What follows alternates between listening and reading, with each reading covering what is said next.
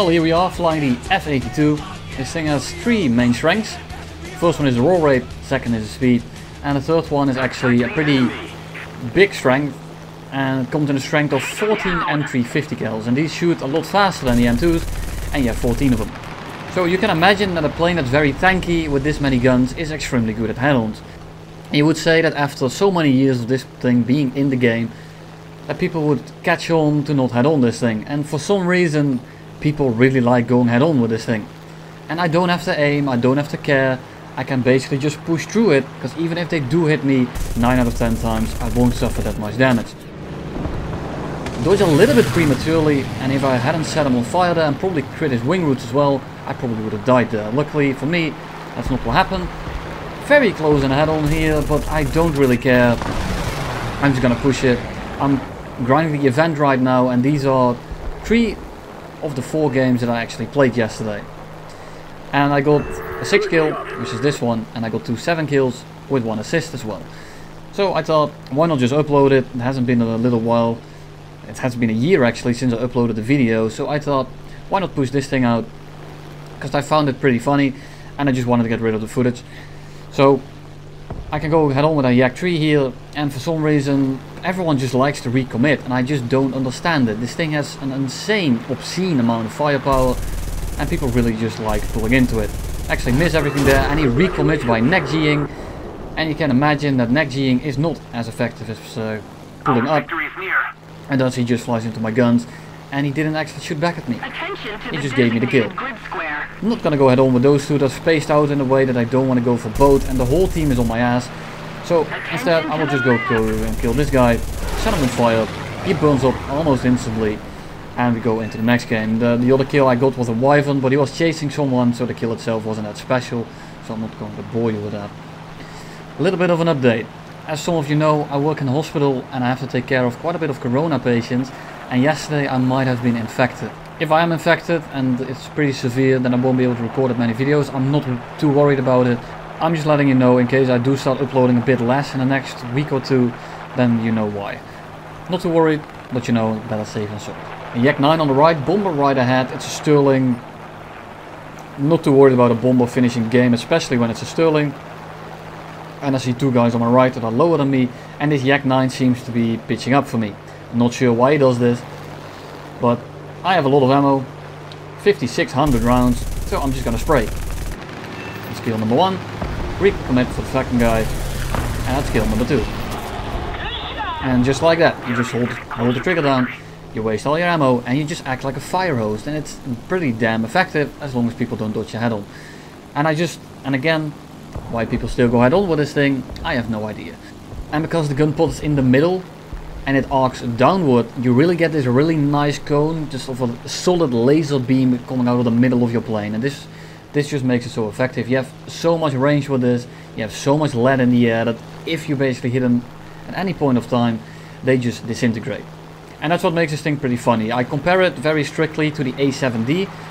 Because the moment people stop head-oning you, I'm not sure what he was trying to do, the moment people stop head-oning you, you become a bit of a boat. The thing doesn't turn that well. Yes, I reversed the Yak 3U in the intro, but you also have to keep in mind that he flew back into my guns.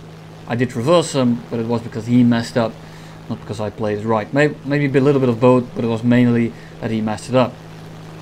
Donye 335, up at altitude, chasing a PB4Y.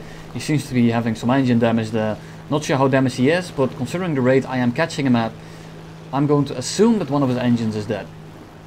He kills the PB4Y, and I'm just going to be pitching up for him. No one around me, it's safe for me to do so. Zoom in of course, because that's what you do.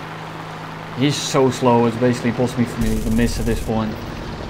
Plus 50 kills as well, are just very high rate of fire. And I run the tracer belt for a very solid reason.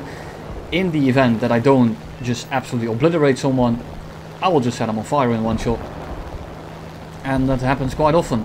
Actually, just shoot center of mass, and the amount of rounds that you have, something will hit a single fuel tank, and when that happens, they will be dead. I shot some more at the Donye because lately, after I crit someone and they crash, I didn't get the kill for it, and I wanted to make sure that I get my kills, because again, I'm doing the event here, which I actually completed in about 4 games. The enemy is winning. Only needed to go to arcade for once and then get some bomb drop. Shoot once more at him just to secure the kill. Missed, but it doesn't matter. He went into the ground and he actually gave me the kill. Mark 14 FR, clipped wing Spitfire, very slow on the deck, not a very hard kill. And you will notice that trend more often than not today.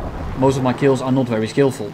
And that's because I just shoot at people and hope they explode. And that's just how you have to fly this thing. You can fly it very tactically, and you can fly it very passively by running away and re-engaging, but that's not what this thing is about.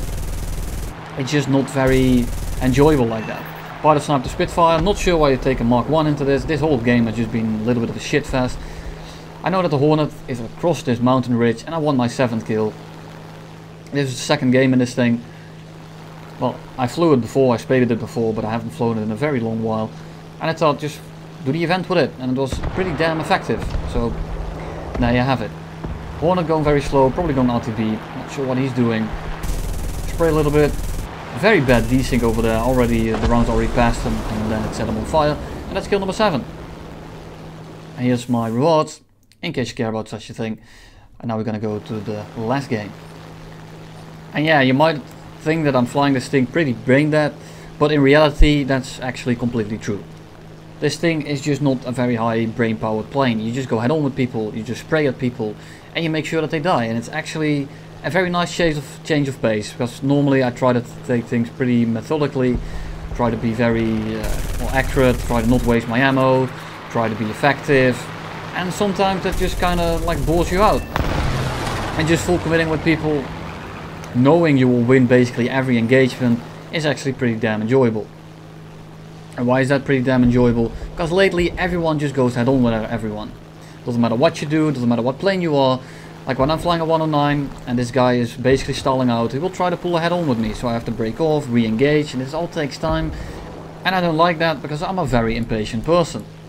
But being able to point your nose at someone and wait for them to get in range is actually a nice change of pace. So yeah, I'm going for the P47. I'm pretending to stick on him so that the 190 on the right over there will go head on with me. And the moment he comes head on with me, it's too late for him. He doesn't want to go head on with me. You can see that he doesn't want this. He's dodging, he's trying to get out of the way. But at this point he's way too slow, he just came out of a climb and I just hose him out of the air. Just like all the other planes. And now I'm on the 6 of the P47. I'm going to be slowly catching him. And with slowly I mean actually pretty rapidly. This thing goes about 630 on the deck. With the gun port, without the gun port, it's 650, 660. It's a little bit faster, it's like 30 kph. And that's a pretty significant difference. But at 5.0, you know, that's plenty fast. To keep in mind that the web is limited and you don't have a lot of it. Not sure how much it is. It feels like about 8 minutes, maybe 10. Not sure how much it is, but I have run out once. And after that I have been a little bit more careful. I'm just not sure how much it is exactly. I don't really pay attention to much while playing this plane. I'm just full sending it, trying to get as many kills as I can, and at that I succeeded, I think. Just hose this guy, crit him, shoot a still control out, didn't notice it right now, but when I shot more and he was rolling but not pulling, not flying straight into the ground, it was pretty obvious that he was not going to be pulling out of that. And that's kill number 5. And that's basically all there is to this plane. Sorry for the very boring, well maybe not boring, maybe people enjoy this, the very brain dead review, but I can make more of this gameplay that I can't overanalyze things that I'm not doing. Last video, I did a tank video. A lot of you people didn't actually watch it. If you are interested in that, it's the class 3 of the event tank. I know most people don't care about tanks, but the people that have actually missed it, there's so little people that watched it. If you don't want to see those tank videos, then let me know. Otherwise, I'm letting you know right now so you can go and watch it. But someone said I was over-analyzing the situation of camping a rock. This is what it looks like when I'm actually not thinking. I have nothing to talk about. I'm just pitching up for this dude. He's trying to stall out a G55. He's going extremely slow, and I'm seeing I might get a nice snipe in here. 1.4 kilometers, 1.3. Just shoot a little bit, get a crit.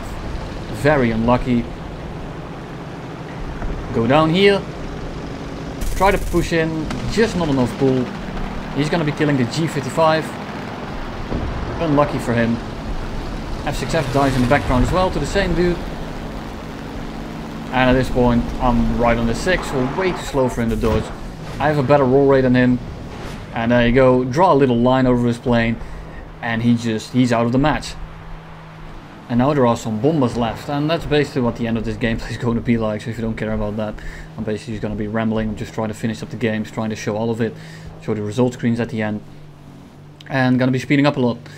After this kill I will be going out to B and then killing 2 more bombers. So if you don't care about that, feel free to tune out. I will see you all very soon again. And other than that, for the people that do want to stick around, feel free to stick around. I got a 264 right ahead of me. He has 2 20mm turrets on the top, but he only has a 13mm on the bottom. And a 13mm isn't that amazing, especially not considering I have 14 of them, just slightly smaller. He's trying to shoot at me, his gunner won't be able to shoot all the way down, so I get straight below him, do this very gradual climb in so he doesn't have an angle, and he's dead. Hit me once and you can see that the damage was pretty artificial, but we go out to be anyway, and I just spray a little bit to slow down, go for battle land, it's a little bit faster, and I just can't be bothered to land this thing properly. I was going back to base to let the enemy bomb.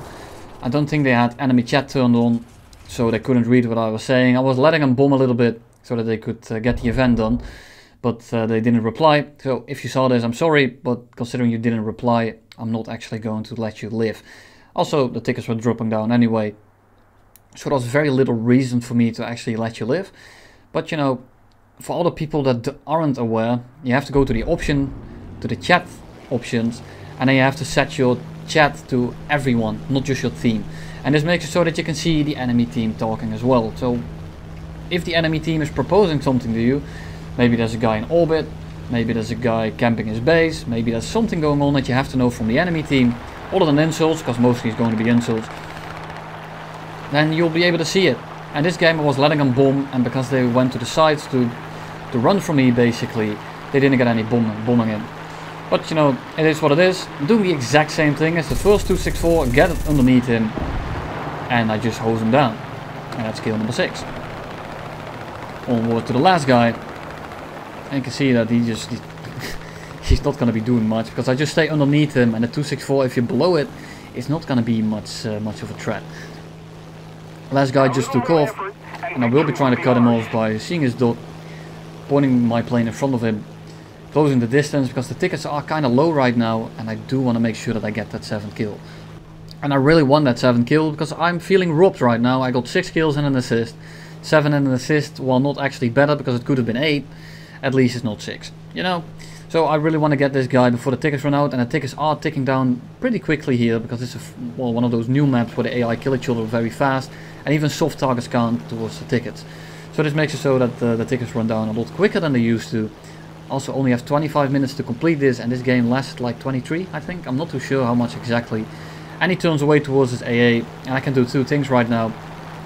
I can avoid his AA and then not get the kill, or I can go completely suicidal, stay below him, so just push through those 13mm, set him on fire twice, break off. My plane is all kinds of fucked up right now, but he died, and that's kill number 7. And that's the game. And that's all the games. I got a lot of games this video. Only 40 minutes long, it's not too bad. I'm trying to get you as much action as possible. Here comes the last result screen, if you care about such a thing. And thank you all for tuning in. I hope I will see you all very soon again. If something happens with my corona situation, I will let you know in terms of a community post. Otherwise, just join my Discord. See you all very soon, and have a good day.